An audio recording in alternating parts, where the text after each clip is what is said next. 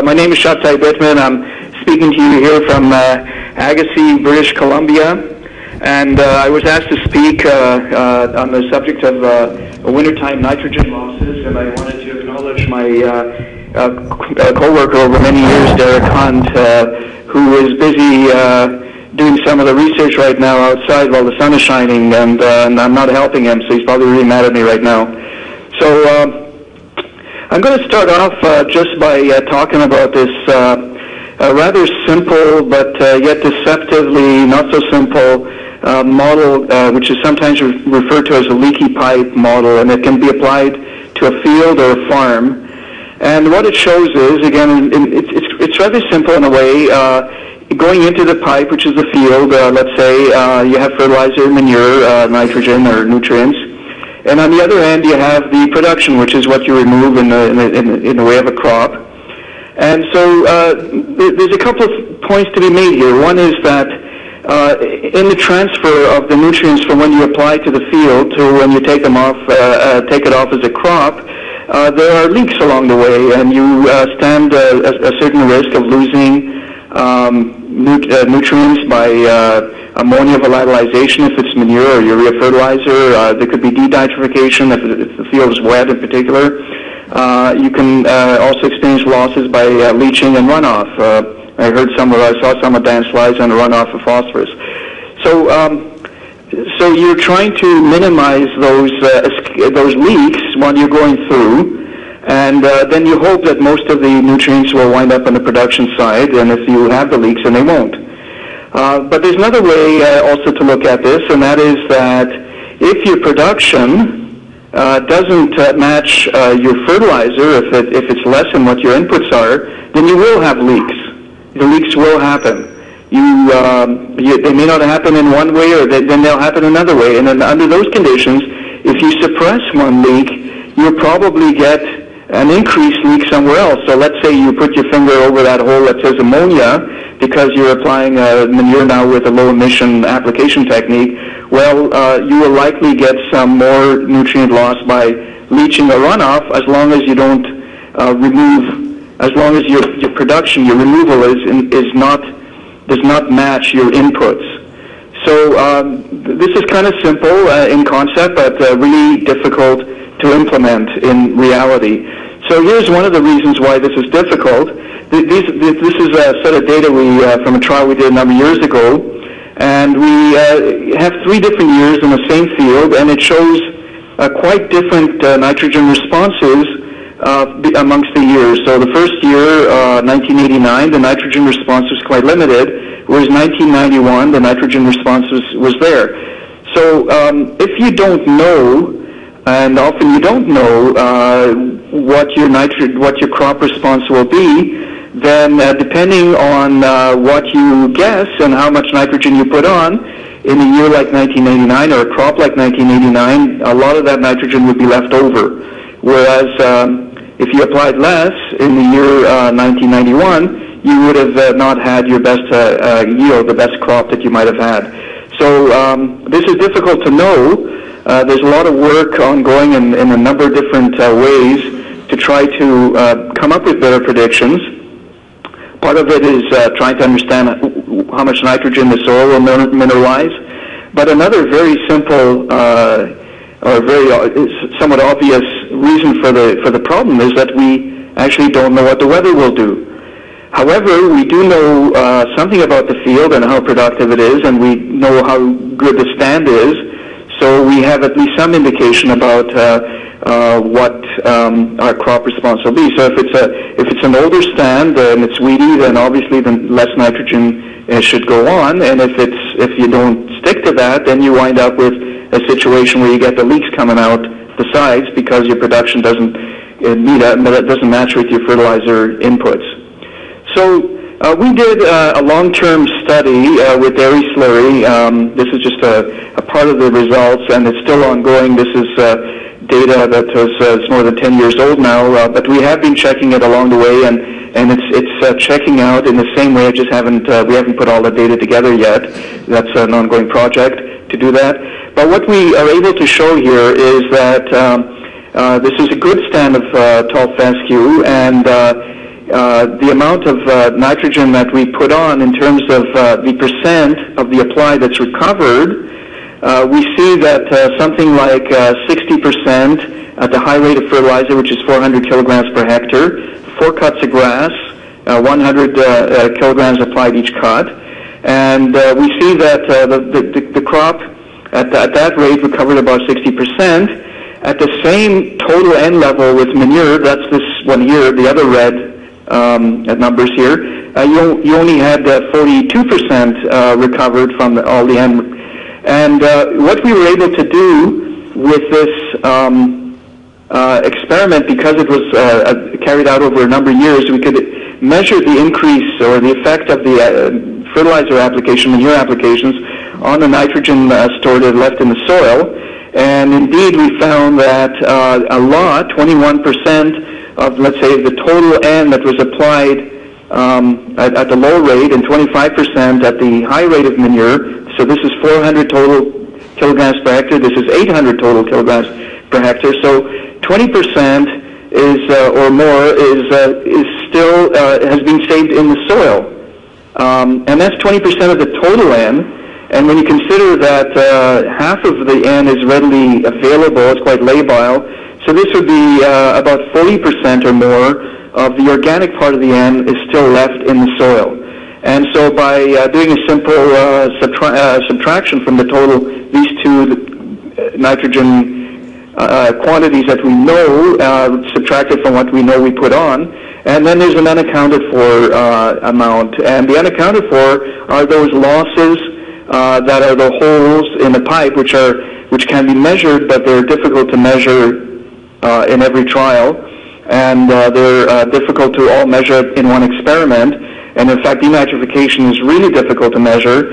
So, but we can get an idea of how much is lost, which is really the key thing, by doing the balance here. And so the balance tells us that we have lost more, we can't account for more of the manure nitrogen than the fertilizer nitrogen. But we know from other experiments, and some of this will show up later, that the fertilizer is more prone to leaching and the manure is more prone to volatilization. In this trial we used ammonium nitrate, which is not really prone very much to volatilization, to only lose probably a few percent at most. So most of the losses are likely leaching with some denitrification. And whereas with the manure, there was less leaching in the experiments that we did. There was some, but not that much. But we assume we had some significant amount of volatilization from other trials that we did, not on this one. So, we know that there is evidence of nitrate losses in the soil, and we've done a couple of few experiments to kind of look at that, in particular wintertime losses. So this very busy-looking graph, it's actually not so hard to understand, really. What you're looking at here is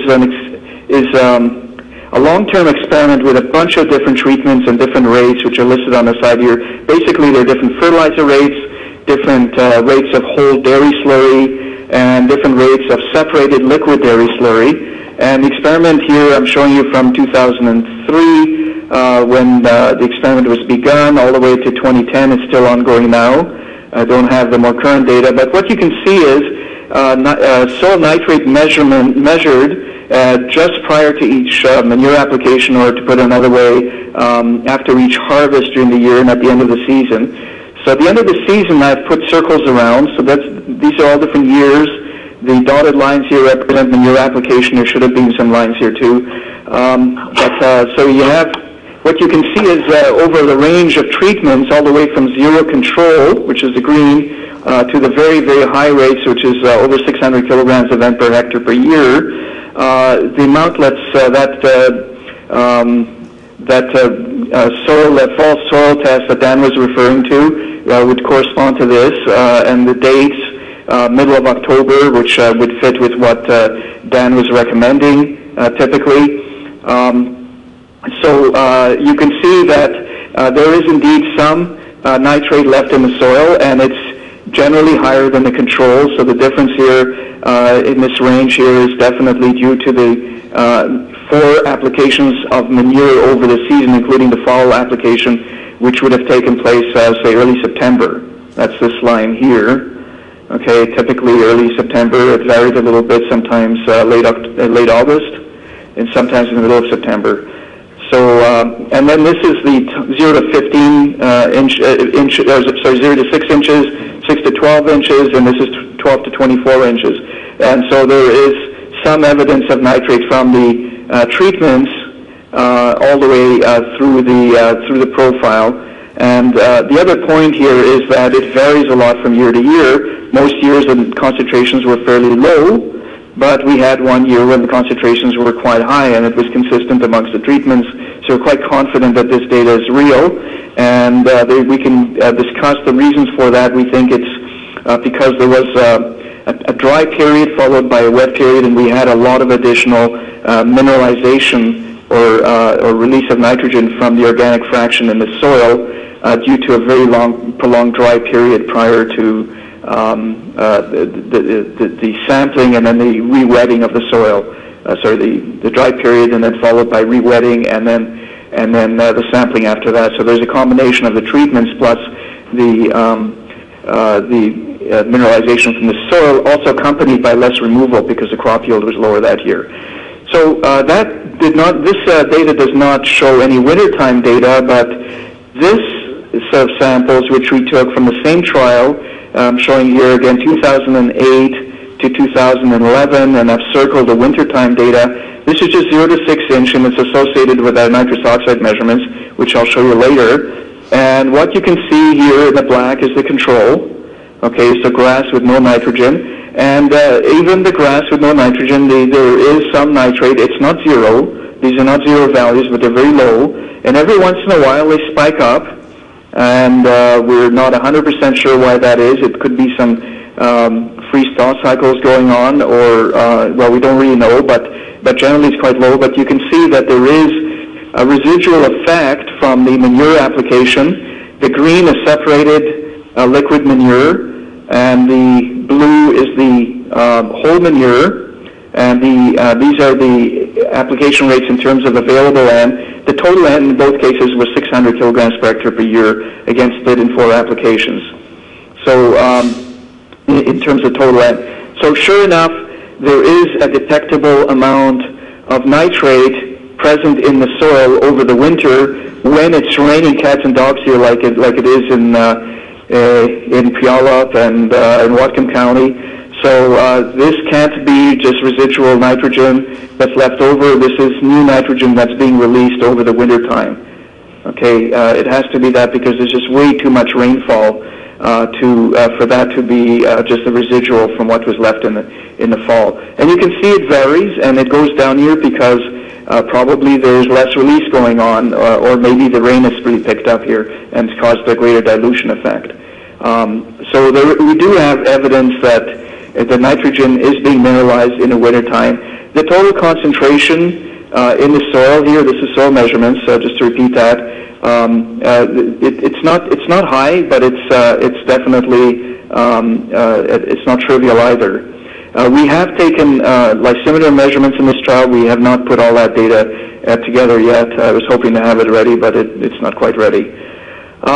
These are lysimeter measurements that are taken from our other long-term trial, which is the one I was referring to before with the storage of nitrogen.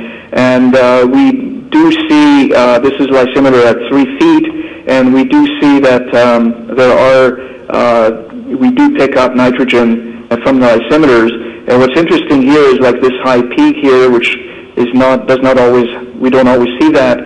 But this is the manure, and this is the fertilizer, high manure, high fertilizer. The total amount of available N is the same or similar for both these treatments, but the total N for the manure is actually twice as high. So this has been getting 800 kilograms of total N per hectare per year, not a treatment we recommend or a rate that we recommend, but we want to have that for our experiment just to see how high we can go. And but we almost reach the same level, which is 400 kilograms of nitrogen as ammonium nitrate fertilizer, and we often see that in terms of total N, that fertilizer is more susceptible than manure to leaching. And part of that is because some of that nitrogen is simply not available. But recall here that this is after many years, so there is some release of nitrogen from the historic applications. So this isn't just from the current, but also from previous years. This is not our data, and it's not something that we've ever tried to do, but it's very instructive, and I think it's really, really important to recognize this. This is a study done in Ontario on sandy soil with pig manure, and what they observed there was that if you inject manure on a tile drain field, and you have heavy rain just after, that within hours, as you can see from this inset here, you start to see the manure coming out of the tile drain. So there are cases where leaching can be extremely, extremely dramatic, and that's not to be ignored. In our trials and our experiments, we don't have tile drain fields, so we don't see this. But and the data that I'll talk to you about, that I'm talking to you about today, is not manure injection the way it is here. Although we have new trials now where we are looking at injected manure in cornfields. But that data I won't be presenting that. So Dan mentioned runoff. I'm going to mention it briefly here too. You can't ignore the fact that if you have a slow field, runoff is an issue. And runoff here values that we measured in a high rainfall year and a low rainfall year. And of course you get more runoff in a high rainfall year. We found that aeration of the field going across a slope consistently over 4 years did reduce the amount of total runoff and also the runoff of nutrients. The key factor in runoff of nutrients, and this is what our observation was and also reported in the literature, is how much rain you get in the days and weeks that follow after manure application in the fall. So if you go through quite a few weeks without rainfall, then the amount that you're going to lose in runoff is going to be less, quite a bit less, than if the rain happens soon after application. It's sort of intuitive in a way, but you know, still it's good to have that evidence from data. And this is our data, and it's also the data that others have reported. So we've been interested in losses of nitrous oxide as part of our project and as part of our funding. And it's of interest directly because nitrous oxide is important, and also because the workers in other parts of Canada have discovered that wintertime losses, particularly associated with freeze-thaw cycles, are extremely significant in some parts of Canada in terms of the overall nitrous oxide emissions. So they, on the prairies, for example, they get quite a bit more emissions of nitrous oxide immediately when spring thaw occurs. They get much more even than when they apply fertilizer in their spring to their spring crop. And so these spikes have been quite well documented. I personally don't think they're very well understood, but they do occur. So we were also interested to see if what our wintertime losses are. And this is an example of wintertime nitrous oxide emissions. The thing to keep in mind here is that if we didn't have nitrate in the soil, the likelihood is we would have no nitrous oxide emissions. So this is indirect evidence that there is an ongoing amount of nitrate in the soil, and that's being denitrified under the wet conditions that we have in the winter. And when it's being denitrified, some of it goes up as N2, which is innocuous, back into the atmosphere, and some of it kind of leaks out as nitrous oxide, which is, of course, a very, very potent greenhouse gas. So here we have the wintertime emissions, and this is average over several years and with different treatments. And you can see that there's about a half a kilogram or more of nitrous oxide lost from the applications, following the applications of these different nutrient sources. And this is the control, the black here in the corner, low level. It's not zero, but it's quite a bit lower. So we know that this is not just generated from the soil itself. This is a result of the applications. And it varies a lot from year to year. This is the purpose of this slide, is to show that some years, it seems to be fairly consistent, sort of, on average, but then some years you have this huge spike. And that's characteristic of nitrous oxide measurements, and they're not always completely understood why you have such variability in space and in time.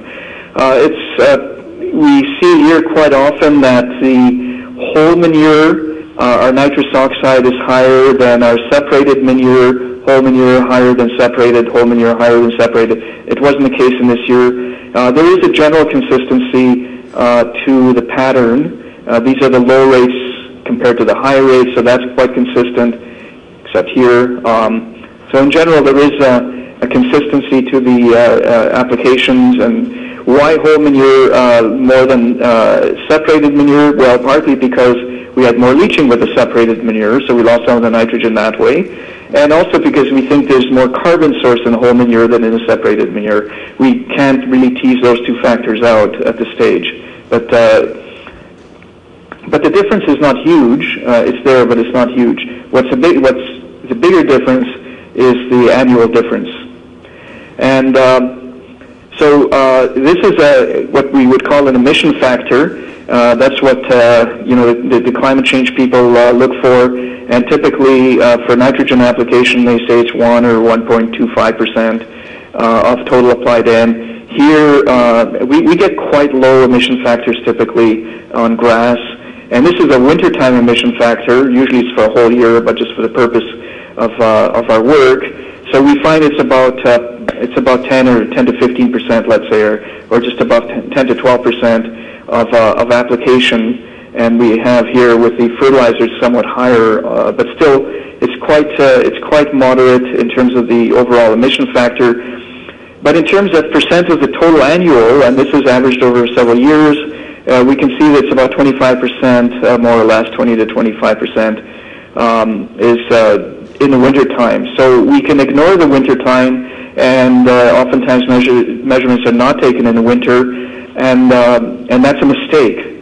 It's a mistake not to take measurements in the winter because things do happen in the winter. Shabtai? And curiously, sorry, yep. this is Laura. I'm terribly sorry to interrupt you, but if you can wrap up in the next couple minutes so we can save a couple minutes for questions, that would be fantastic. Okay. Yeah. Okay. So I'll just shift to that's just more nitrous oxide. So I'm going to switch to the other part of my presentation, just a few slides here, and it's about it. So I was talking about release of nitrogen. I'm going to talk about conservation of nitrogen. So we find it's a very homeostatic system. Here's an experiment we did. We applied 4 applications of fertilizer versus 1 application of fertilizer. This would seem to be a very poor way of using nitrogen. And yet in terms of our total, this is a 3-year average, our total recovery of nitrogen was almost as good with a single application. And so it's led us to really have this feeling about homeostasis in grass system. And this is apparent recovery of fall applied manure and applied either in mid-September or mid-October. And we can see that even the nitrogen is in the herbage and the roots. Often the roots are not looked at, but there was definitely significant amounts of recovery of the fall applied manure in the crop itself.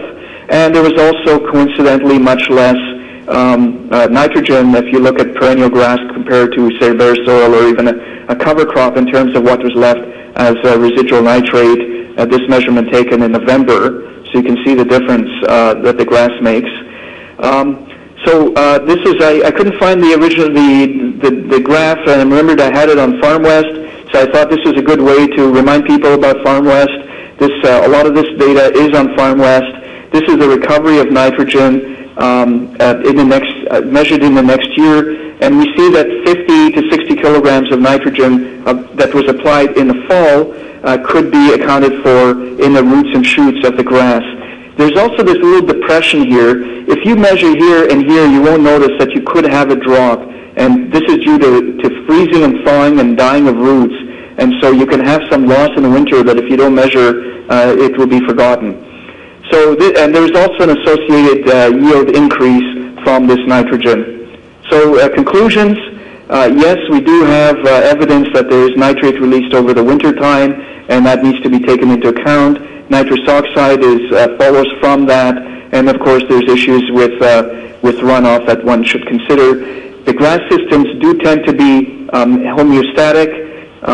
There's evidence that a lot of nitrogen that could be lost is not lost, even with very high rainfall.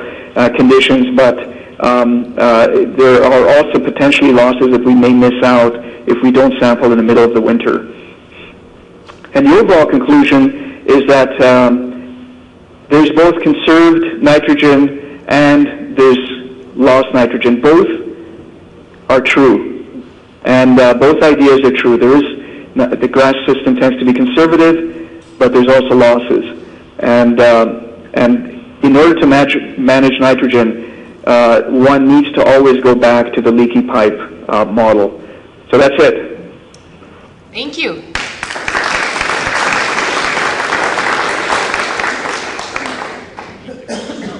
Okay. Yes. And so what we'll do is, Shabtai, we'll take maybe 2 questions. Is that all right with you? Are there any questions for Shabtai? Yep. Sir. Joe, do you want to repeat it? Shabtai, do you have a minimum temperature, the low temperature at which mineralization would cease in your winter studies? So Shabtai, the question is there a minimum soil temperature at which this mineralization ceases? So in other words, formation of nitrates. Right. Yeah. So it's a very, very good question. And if you'd asked me that maybe a few years ago, I would have said, well, there can't be very much mineralization taking place in winter because we know microbes are not very active in low temperatures. But there's a lot of really good research, and there's a nice article in our new book, Cool Forages, from Quebec and from Finland, where they've shown that, in fact, it depends on your soil type. So if your soil is sandy, then when the soil freezes, mineralization will stop. But if you have a lot of clay in your soil, then the water doesn't actually freeze. A lot of the water stays unfrozen, even well below zero, because it's partly absorbed to the clay particles, which prevent it from actually freezing. And microbial activity will go on for quite a few degrees below zero. And they find significant mineralization in Quebec City, where they have about 10 feet of snow on the ground. And it's really hard to take those measurements, but they've done it. But it depends on the soil type. And and it's the thing also to remember, the rates are low, but the period is long. So it's kind of a thankless task from a researcher standpoint to take measurements which are continuously very low, and people sometimes don't do it. Sometimes hard to find significant differences, and so you just don't do it. But really, there can be significant activities happening at a low level over prolonged periods of time that add up to something that is real. And that's why I showed you that 25% of our nitrous oxide emission, 20 to 25%, happens in the wintertime, which most people wouldn't even measure, and we didn't used to measure. Okay, great. And thank you very much, Shabtai. I think we should probably stop now. If you have questions for Shabtai, write them down, and we will do our best to get them to you.